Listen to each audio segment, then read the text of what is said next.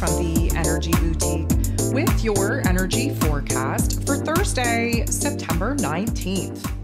Okay, so we have the moon in Aries all day. Definitely going to put a pep back in our step. Definitely going to have some ants in our pants.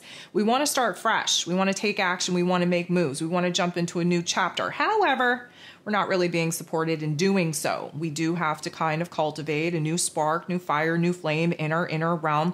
We do have to tap into some creativity, into a new passion, into a new desire to actually stand the test of times. When we do get supported in taking action and making moves, we're going to run into some roadblocks. We're going to run into some growing pains. It's very important right now, especially with this new version of self taking over power and control over our day-to-day lives, over our thoughts, over our emotions. It is very important that we spend the time to build the relationship with thyself. And so the moon in Aries energy definitely going to have us all revved up in all the right kinds of ways, but we are going to have to find a physical outlet to channel this particular restless energy appropriately, because we're not going to be able to take action and make moves the way that we were hoping we could. That being said, there are 8 different aspects popping off here today. 7 of them are going to involve the moon. The moon in Aries energy going to semi-square Uranus, the Great Awakener, who is retrograde in Taurus energy. Here's the thing. Uranus retrograde in Taurus energy is trying to illuminate for us in our physical realm where it is that we're holding on to the old, where it is that maybe, the old version of self had built particular topics and themes where routines, relationships, money matters are concerned that we once wanted, that we no longer want, we no longer resonate with. We've been praying for change. We've been praying for a pivot point, but yet we're not open enough to actually make said change. Again, there's a lot of fears, doubts, and insecurities of letting go of the things that we've already built, we've already brought to life, we've already created. We have to trust that the universe will provide something better in the place of the things that we're currently looking to remove, but many of us are waiting for those new things to arrive before we do the hard things and actually let go of the past. And of course, the universe doesn't work like that.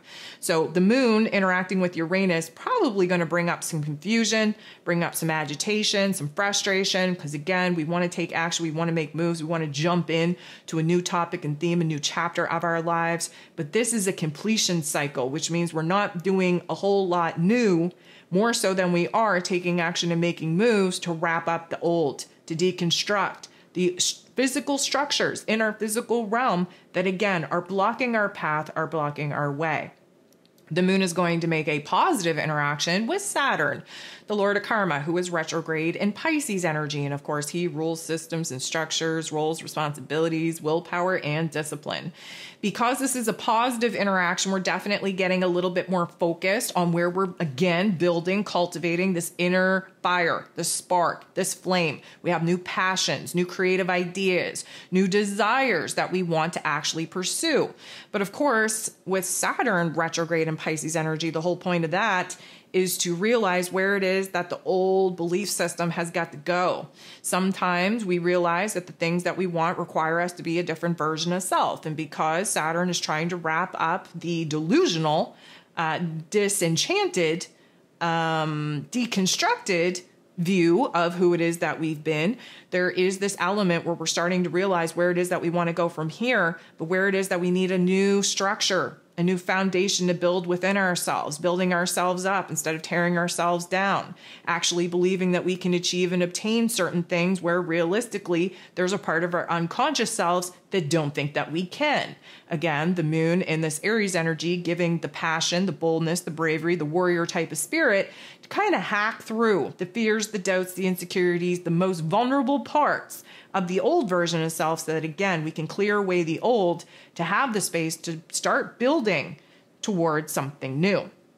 The moon is then going to make a very harsh interaction with Mercury, ruler of the mental plane, ruler of information, communication, how it is that we express ourselves, who happens to be in his rulership in Virgo energy. So our heart space, Aries energy, we have head space, Virgo energy, that is fire and earth. What happens when you set fire to earth? Well, we burn shit down. What do we have to burn down? We have to burn down our inner narrative. We have to burn down the ways of doing things, the old ways of doing things. We have to burn down our inner let's call it judgment on ourselves, our inner criticism that we are casting upon ourselves. Now, Mercury in this Virgo energy, we've been focused on the problem in order to fix it, heal it, repair it. But Mercury in Virgo energy also brings up mental health issues.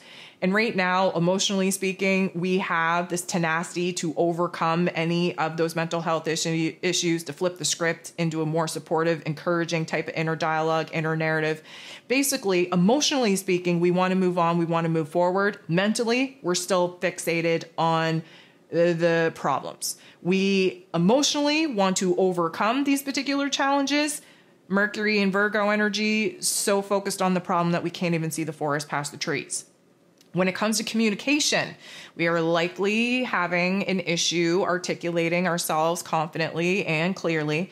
We are having a little bit of a restriction. Again, we are highly judgmental, highly critical, especially of oneself, let alone, other people. Our conversations, our communications could be very harsh, be very rigid, very to the point, direct, blunt, but in a hurtful kind of way. We're not actually saying how it is that we feel. We're not actually saying what it is that we actually mean. There's a little bit of a jab there, a little bit of a pettiness there. We definitely have to resist that at all costs.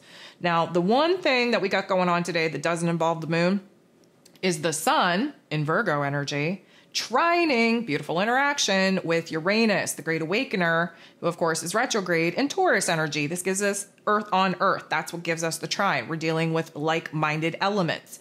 So the sun shining a bright light in this Virgo energy, of course, is showing us where it is that we can improve, where it is that we can do better, where it is that there is a little bit of growth and evolvement available to us at this particular point in time, where in our physical realms, we have to build better routines, really kind of align with better habits, if you will.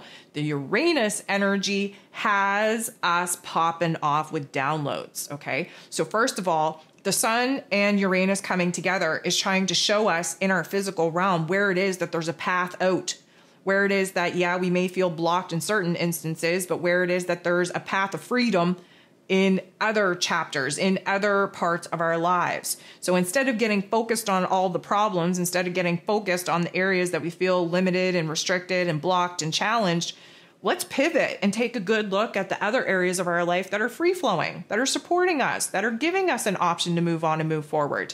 This is when we gain insight. This is when we gain inspiration. This is where we have an aha moment, an epiphany that we can't unsee. This is like an unexpected aha moment that changes the game, changes our perspective, changes our mood, changes our attitude, and really kind of shows us where it is that we have to think outside of the box, where we definitely have to step outside of the box of focusing in on the problems and at least give ourselves an opportunity to identify what is good, what is stable, what is working. The moon in Aries energy going to sextile, beautiful interaction with Jupiter, the planet of growth, expansion, beliefs, abundance, and blessings, who's in this Gemini energy. So we have fire and air. That is where creative solutions come from. That is where there is a new passion, a new idea that gets formulated. Emotionally speaking, Aries energy, again, has ants in our pants, has a pep in our step, has this new spark, this new fire, this new flame. Jupiter, of course, wants us to grow, wants us to evolve, wants to integrate the wisdom that we've learned through the tough love life lessons into the present moment so that we can create new options and opportunities for us to advance, for us to move on for ourselves. So this is a sextile. This is a beautiful interaction. So we're going to gain a lot of momentum. We're going to gain a lot of creative outlooks. We're going to gain a lot of big ideas. We're going to gain a lot of optimism, a lot of confidence within ourselves. We are starting to see the light at the end of the tunnel, and that definitely feels very good.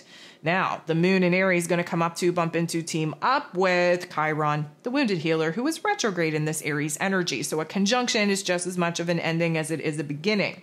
We are, again, feeling a lot of the weight be lifted off of our shoulders, off of our heart space. We are feeling less and less like the old version of self. We're leaning more and more into the new version of self, the healed version of self, the growing and evolving version of self.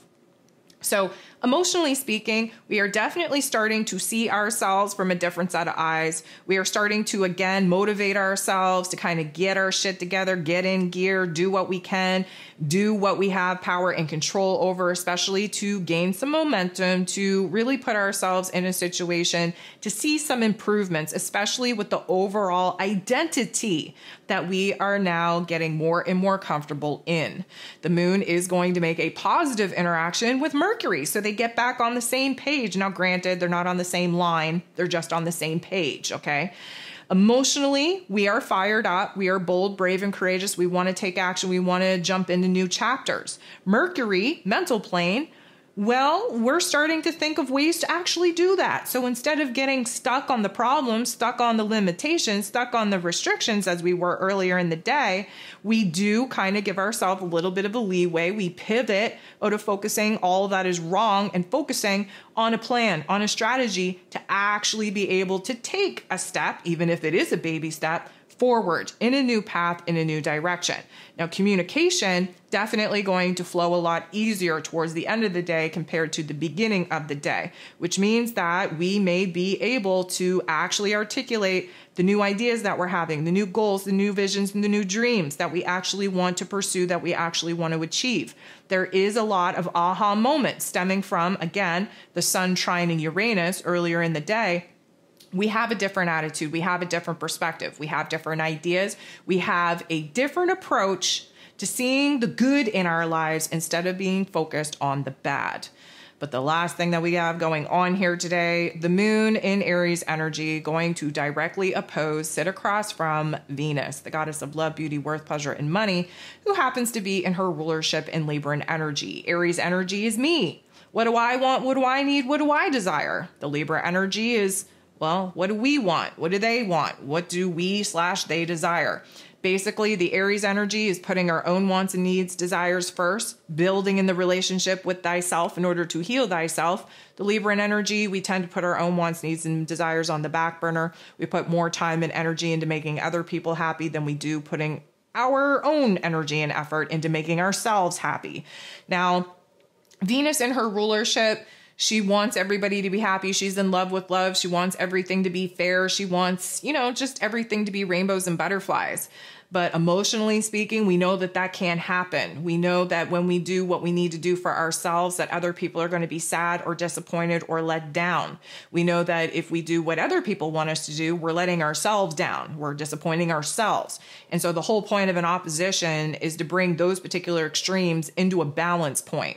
Now, Venus in Libra energy, she's focused on her happiness, her joy, her safety, her security, her stability. She wants to bring the chaos into balance. She wants to bring, to the forefront who and what needs to stay, needs to go.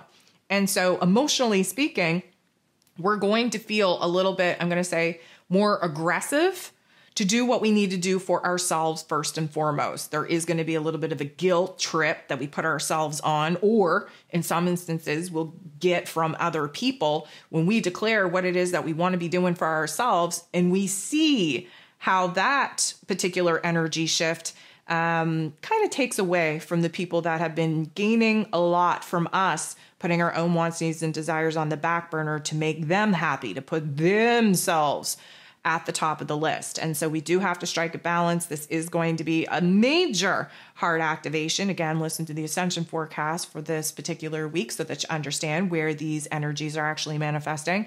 But at the end of the day, we do have to figure out where it is the scales are out of whack in order for us to bring them back into balance. We are still very much in Virgo season, which means that we have to identify the problem in order to fix it, heal it, and repair it.